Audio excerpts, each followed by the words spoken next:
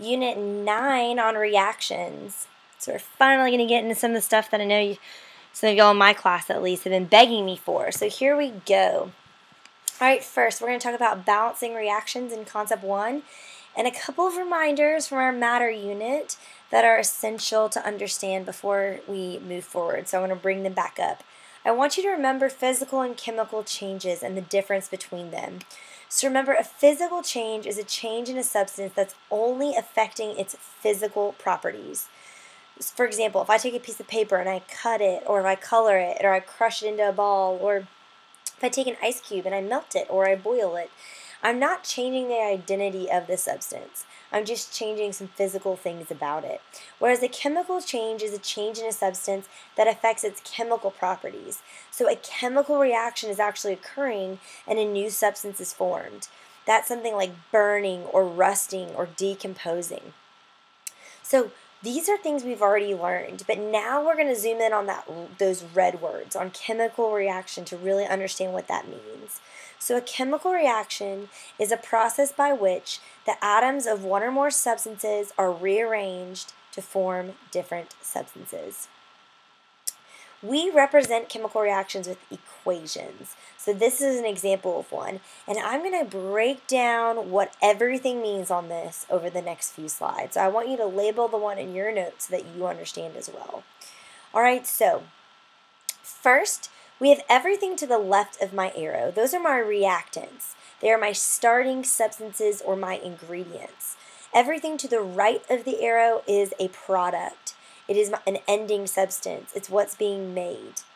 When you're reading this as a sentence, that arrow that I put in blue, that is yields or produces. All right, so yields or produces. So the reactants yields or produce products. That's what we're looking at here.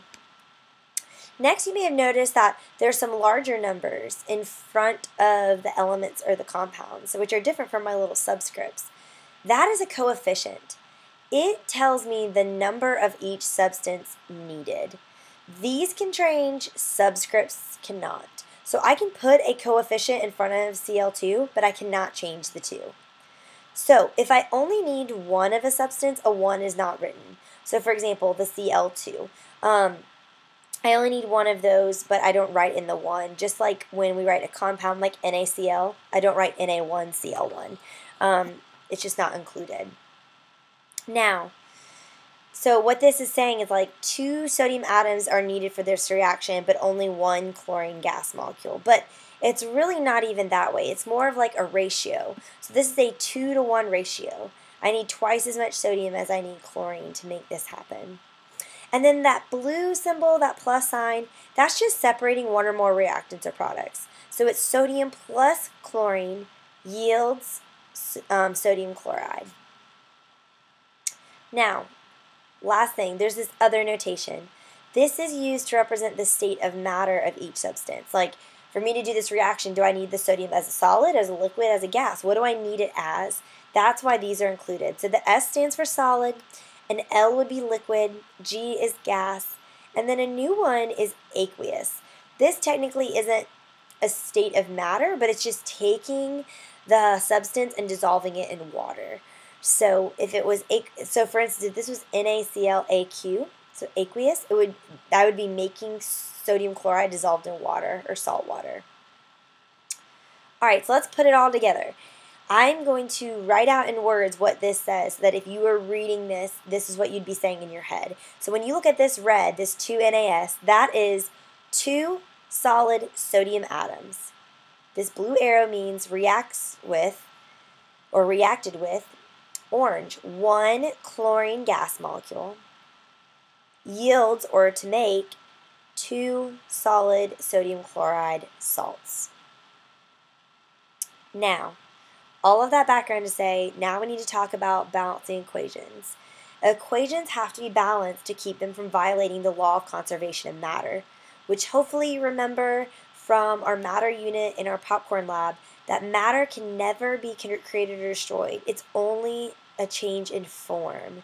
So, the mass of the reactants has to equal the mass of the products. If I start with 50 grams of reactant, I have to make 50 grams of product. If I start with 2 sodium atoms in my reactants, there has to be 2 sodium atoms in my products. They can't just like disappear and go nowhere. All right, so this is why these coefficients are used to balance reactions. They go in front of the formulas. And remember, these can be changed. These subscripts cannot be changed. That's really important. All right, so I have a couple steps to make this process a little bit easier for you so you can always balance equations really easily. So here are my steps, and then we'll do it again, a couple examples. First, write out the equation for the reaction.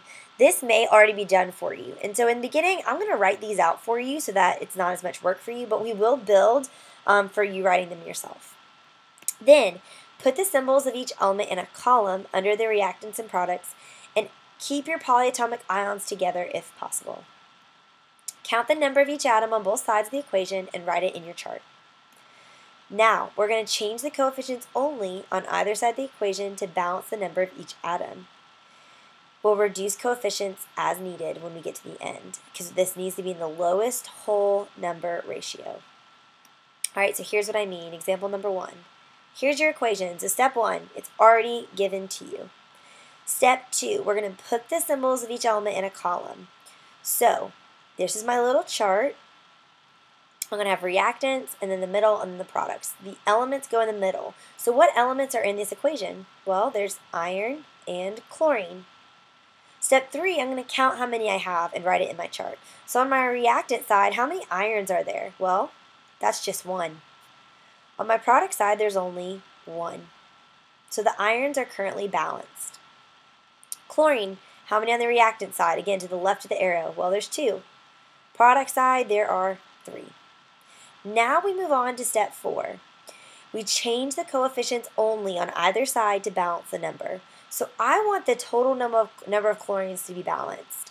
So what is the least common multiple between 2 and 3? Well, it's 6.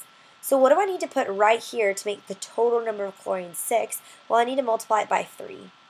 When I do that, I now have a total of 6 chlorines. What do I need to do over here to do the same thing? Well, I multiply by 2. 2 times 3 gives me 6. Now, when I did that, though, that also distributes, just like in math. So now I have 2 irons in my product side. So now my chlorines are balanced, my iron is not. So I need to multiply this iron by 2, and now it is balanced. Y'all, this chart is just for keeping track of your totals. Nothing you put down here really matters in terms of your final answer. It's all about what you do up here. Step 5, you would reduce, but 2, 3, and 2 are the lowest and the most reduced they could be, so you can't simplify anymore, so you're ready to move on. All right, now we're going to do a harder example. This is going to combine what we learned in our last unit with this one. So this may overwhelm some of you, especially if you struggle with last unit, and that's why it's really important we keep up with everything we learn. All right, so aqueous sodium hydroxide and aqueous calcium bromide react to produce solid calcium hydroxide and aqueous sodium bromide. So first, we're going to have to write out the equation.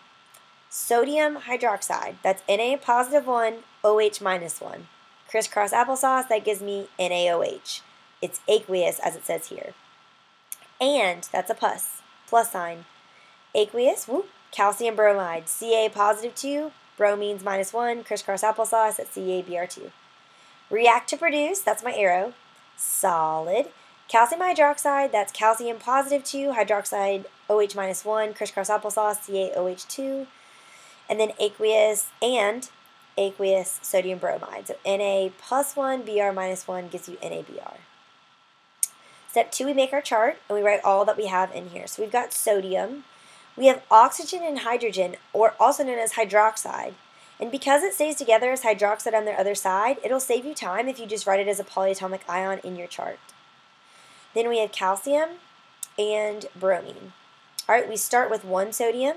We end with 1 sodium, so those are balanced. We start with 1 hydroxide. We end with 2.